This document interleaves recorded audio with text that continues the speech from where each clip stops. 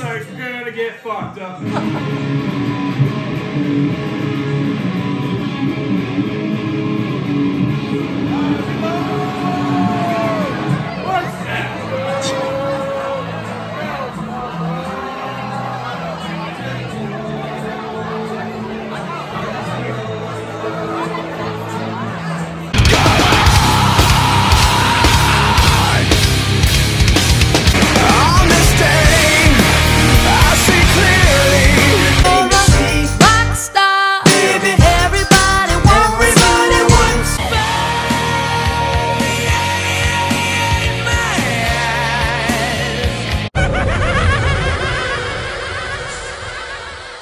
Boys, what's up? Welcome back to another YouTube video here. Gonna be a double banger this week because I missed last week. Last Thursday I was at an event, which you're gonna see here. So yeah, couldn't upload a video. Yeah, this one here starting out in Evansville, Indiana. My 5-game PTO ended. When if you watched the last video, it ended when we were halfway done the series there. Friday, Saturday, it ended on the Friday. So I had some, that's how I got the video or whatever.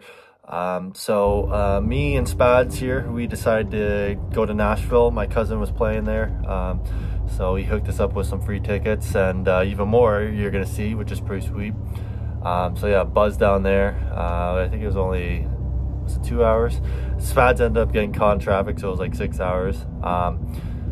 Yeah, get to Nashville. We had some time to kill, so we decided to go to Topgolf, which you'll see. I'm not much of a golfer. I think I used to like hit balls around, but that was basically it. Spads, he played, he seems like he's a serious player, so he was nailing them, and then his girlfriend as well. But yeah, so first time ever at Topgolf. That was a pretty cool experience. Where's he going? Yeah, just playing the games here. I think after a while we just kind of stopped. So yeah, not much of a golfer. For some reason my swing, like I look like I'm like so close, like my arms don't get extended here. Not that I really care. And I'm kind of like winding up like a baseball because I was a junior A baseball player, so I'm kind of, it's like I think my feet are kind of off, like I'm stepping like I'm timing it in baseball. So everything just went to the right, like over that right bunker there or into the wall. Like it go decently far. And then it just hooked to the right. Yeah, you can't even see it because it's so small. But anyways, yeah, then Spads was trying to nail the golf cart thing here, which he did. So that was funny. Then after that, we obviously hit Broadway for a little bit. We went and got some food. We got some sushi earlier. I filled up on that. Some people were throwing money off the balcony, so he went and like nabbed some, but it was kind of funny. Yeah, I filled up on sushi, so I didn't get any food, which was kind of a good thing because we ended up getting to this thing called the Lexus Lounge, and all the food and drink for free, like even alcohol, which was nuts. And then a free Monster in the street. I can't say no to that. Yeah, here we're just going to roll call, and here we had 8 tickets, but we didn't realize like there's a regular ticket, and then there's a Lexus Lounge pass. And we're like, oh, we should sell them. Like he accidentally gave us 8. But it's a good thing we didn't, because that was like the best part of the whole thing. Like I've never been to a place like that. You'll end up seeing it. But yeah, here in Nashville, there's Mark there at Warmies, rocking the neck guard because he doesn't want to get his throat slit like that one guy, I guess.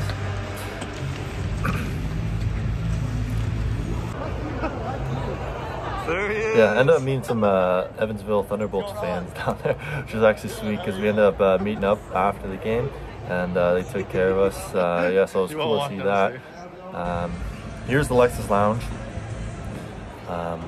We were down there for warm-up because we wanted to check it out before the game started. So we figured we'd just watch warm-up from down there. Free alcohol. Let's go. We did it. We made it. Is it just one or a lot? Is it just one or a lot? Shut the fuck up. All you can drink. All you can drink. Let's go. What's going on here? Yeah, I think Spad said something about the alcohol. Oh, he's on it. But yeah, I have it on mute so you guys can hear it over top of what I'm hearing.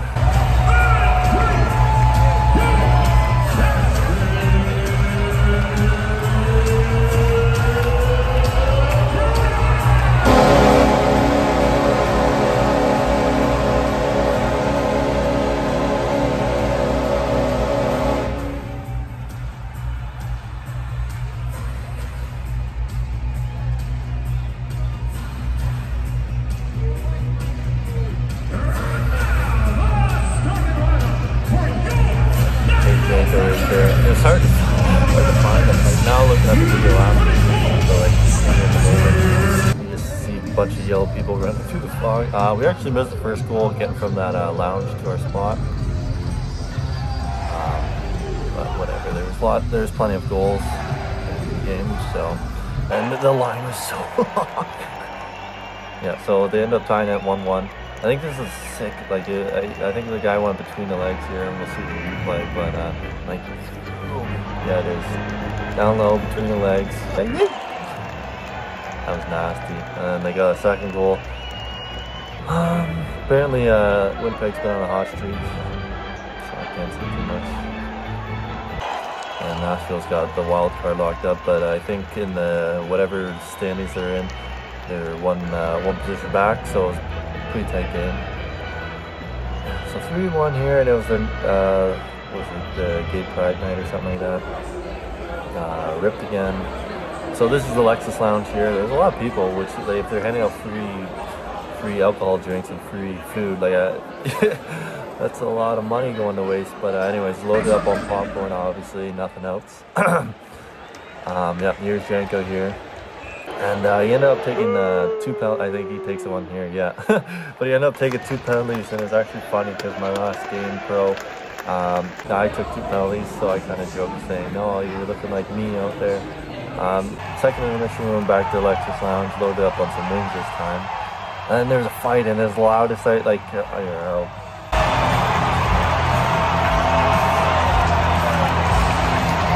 Hey, what do you think about it? What did you think of the fight? Perfect. Yeah, I got super loud for that. Here's Mark's second penalty, but yeah, it's nice going to like an actual venue where they actually like cheer and have like cool themes, like unlike the Maple Leafs, where it's kind of like everyone jokes it's like the yacht club of hockey, where it's just dead silent. That's like the only NHL game I've been to besides here. But yeah, I don't really remember the first time I came here because it was with our university team, and yeah, we were in the nosebleed, so it was completely different, completely different experience. Getting tickets with the university team versus knowing one of that, or being related to one of the actual players, hooking it up big time. So this is the tying goal, second goal, but yeah, look at the shots, 41-18. That shouldn't even be close.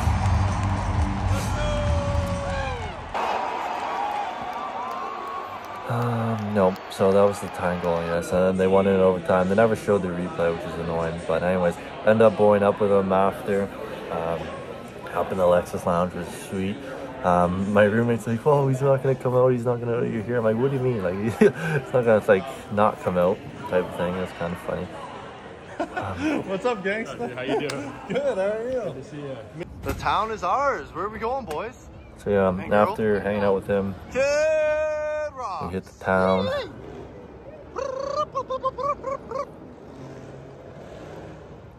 Do that again.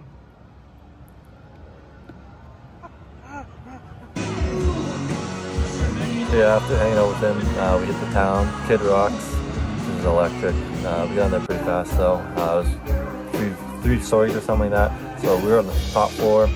Met up with the Thunderbolts fans again, and had a good time with them. I'm gonna keep talking so I don't get copyright here. But yeah, Spads, just electric. Had everyone on the floor staring at.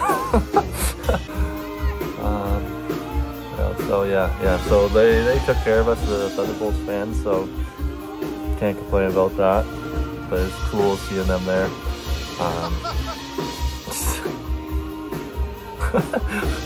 Yeah, so alcohol wasn't going down too well, especially when you had free drinks all night type of thing. So yeah,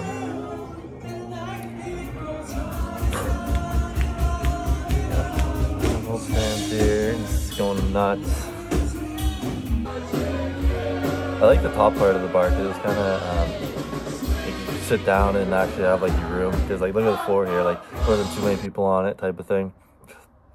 And then we went the next day. I had an 11-hour drive. Only had to stop 3 times. 3 times for panic attacks, thinking I was dying. This is Cincinnati. It's kind of cool. You come down like a mountain and you see the city, and then yeah, across. And here's Toronto, the Bud Light influencer exclusive event. I'm gonna like stop talking because most of it is me just talking. So enjoy that. Me and Tyler here. I'm interviewing you. I'm the way better interview. Look at me.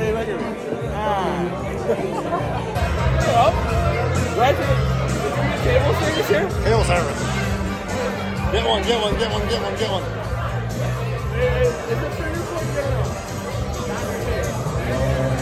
the finger point?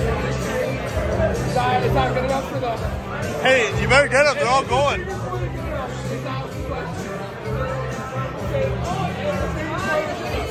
I want one. Hey, can I have one? Thank you. That's quality sirloin. That's some good shit. That's a good burger. I still want chicken tenders. I gotta ask for the recipe. That's a good burger. That might be Ledbetter's. I'm not sure. That might be Ledbetter's. The Canadian tux with the Bud Light jacket, you're looking fucking fantastic. And it's going to keep my eyes off right now. I'm gonna get music, all of our amazing agency partners, and of course, the headliner of the Buckle Up Tour presented by Bud Light, powered by Live Nation, Owen Riegling. The star of our evening, the headliner of the Buckle Up Tour presented by Bud Light and powered by Live Nation Canada, Owen Riegling.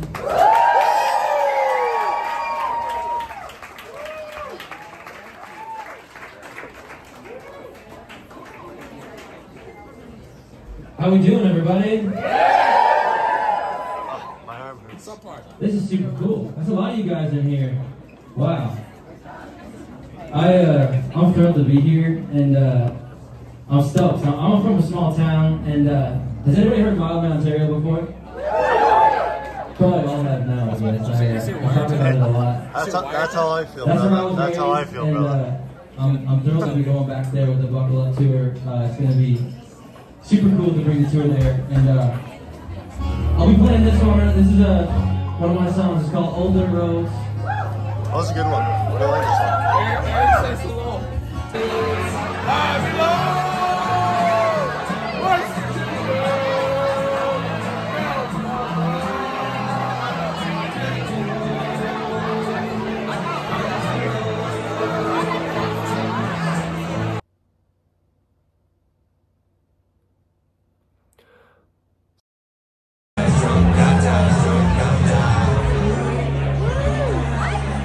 Banff is like the sickest spot ever. Our Tom's going in. Okay, she's really excited. She's hype as shit. What's up?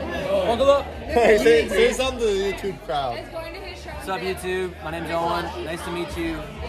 Listen to his music. Listen to my music if you want. If you want to. Appreciate you.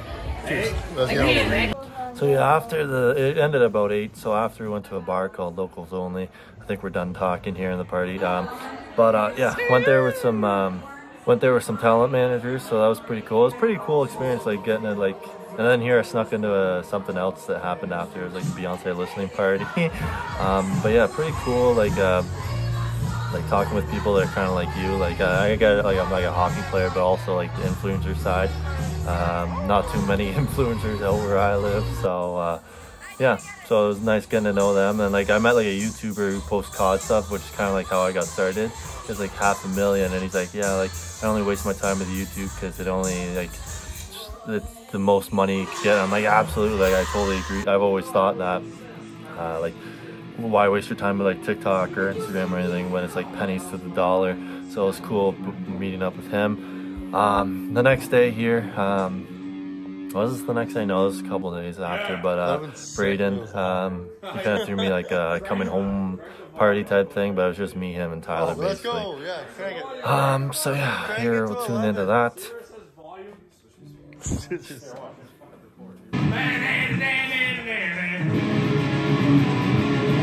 TC's a motherfucking idiot.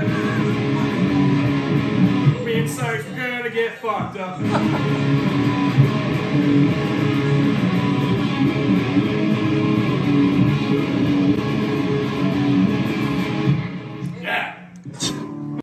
yeah, pretty eventful few days there. I'm definitely recovered now, but like it was a lot of recovering after that. Yeah, that song at the end there, Braden kind of just made up on the spot. A lot of you guys liked that on my story, so that was kind of funny. He just kind of came up with it on the spot. But anyways, yeah, eventful few days. My YouTube schedule should be back to normal now, just because like moving home and stuff. And then I had all these events that I had to do. So, yeah, I missed last week, like I said, but we should be good now. And hopefully back on the weekly episodes, probably more now that I can game and stuff like that. So maybe some live streams and stuff. I might start streaming on Twitch again. So anyways, thanks for watching and catch you in the next one.